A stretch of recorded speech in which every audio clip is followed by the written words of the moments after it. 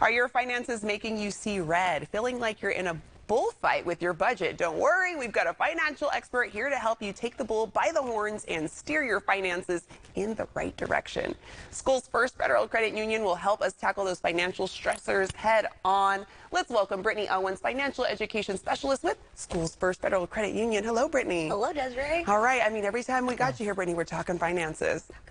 We're talking about the money. We want to keep the money. So what are some red flags to look out for that might mean you need to assess your finances? So that's a great question. There's those obvious red flags, such as maybe a job loss or, unfortunately, a long-term illness that could affect our income for the negative. Yeah. But there's also those red flags that aren't as obvious, such as like, hey, I'm using my credit card for my day-to-day usage.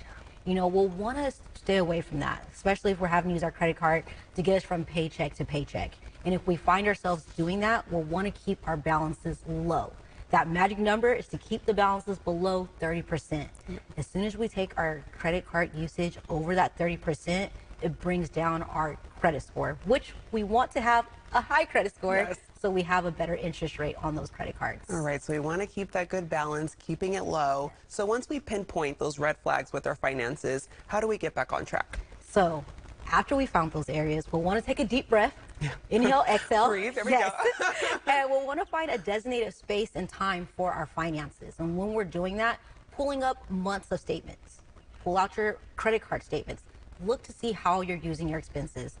Get your highlighters out, highlight your fixed expenses, your variable expenses. Your fixed expenses are going to be like your rent, your mortgage, your car payment, those prices that do not change. Yeah. Your variable is going to be like our fast food, our coffee runs, and see if we can make any changes to, our expenses to be able to save some money. Yeah, because I feel like even if you make those simple, small changes, maybe you don't go to get coffee out every single time and you make a cup every now here and there, you're going to see those improvements made with your finances. Exactly. You're going to be able to save some money. There we go. We Yes. want to save money. And I mean, understanding where the money flow is taking place seems to be key. So what's your advice on tracking expenses and gaining control? Yeah, so gaining control. We have to understand, with the situation in our life, is it going to take a short-term fix or a long-term fix? So for an example, if we lost our job or had a long-term illness, that's going to take a long-term fix. We're going to have to, we have to get a second job. We may have to downsize as well. Whereas if it's a short-term fix, like using our credit cards to get us from paycheck to paycheck, we can make better money habits, such as, cutting back those coffee runs, looking at some of our variable expenses that we can change day to day. Yeah. For me, it would be my fast food, food prepping at home to make those changes. Yes, and then when you make your own meals, you feel better anyway, so just do it. Yes. Okay, and then do you have any advice for those who are struggling to see progress? Maybe they're trying, but they're just not seeing anything change. Yeah, well, I want to tell that person congratulations for taking that first step, because that is a huge step to take.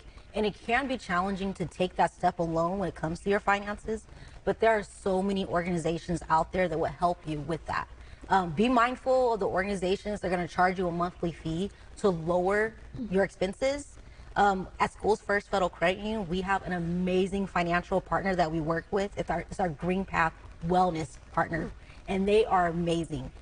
Green Path Financial Wellness, they're going to help you. They're going to hold your hand and walk that financial journey with you.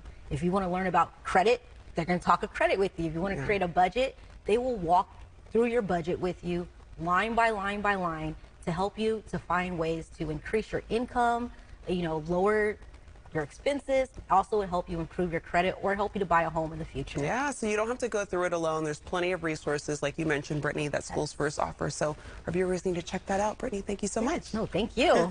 You bet. And you can visit one of the many Schoolsfirst Federal Credit Union branch locations as seen on the screen. And you can find out more online by going to schoolsfirstfcu.org.